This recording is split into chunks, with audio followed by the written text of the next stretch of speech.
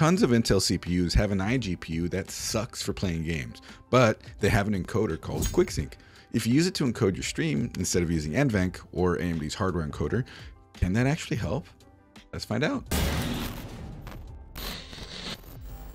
I've always felt that Intel CPUs having an encoder via their integrated graphics has been an advantage, especially for troubleshooters. But since around 10th gen, Intel upgraded their Quicksync integrated encoder to be on par, if not better than NVENC.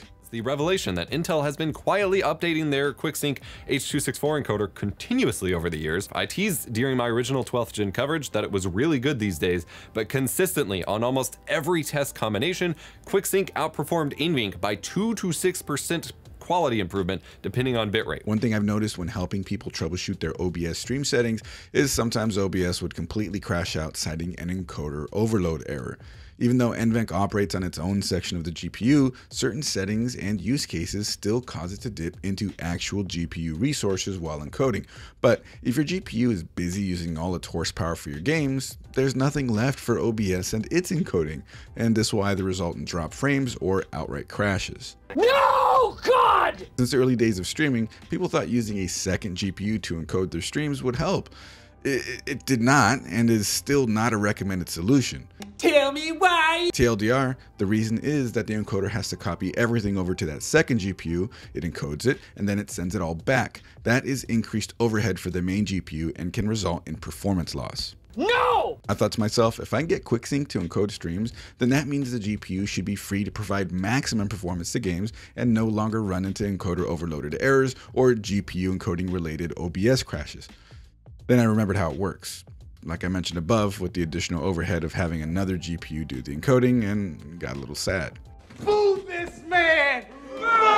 So I decided to benchmark a few games using NVENC versus Quicksync. Roll the benchmarks.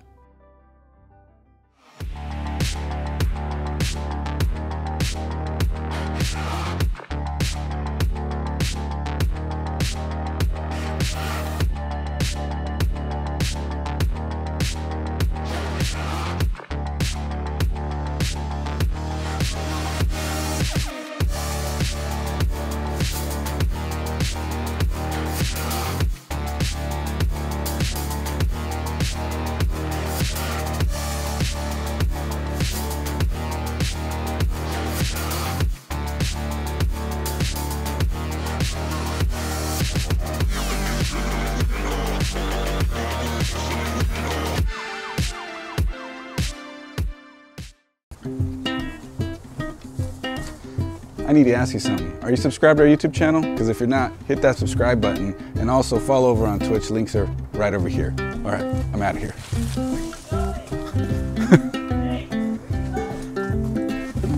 I don't like it over there. Color me surprised. While some games did take a small hit, it also appeared that the differences in other games comes down to margin of error or normal run-to-run variance. My initial disappointment when thinking this might actually be detrimental has so far proven incorrect, and that's a good thing. Yes! So if you've got an Intel CPU with the integrated graphics enabled, which should enable Quicksync encoding in OBS Studio, here are the settings that I used. I think it's worth enabling if you have it, or at least playing with it to see if you like it or if it helps. It didn't really seem to hurt anything too much, and if it can improve stream stability or reduce OBS crashes due to encoder overloaded errors when using NVENC, then it's actually quite nice. Nice. If you like this video, you know what to do. Hit that like button and subscribe so you don't miss any uploads. Also, I stream on Twitch every Friday at 8 p.m. Pacific at twitch.tv/coalitionchris, so feel free to come by, drop a follow, and let's talk streaming and PC tech. See you guys in the next one.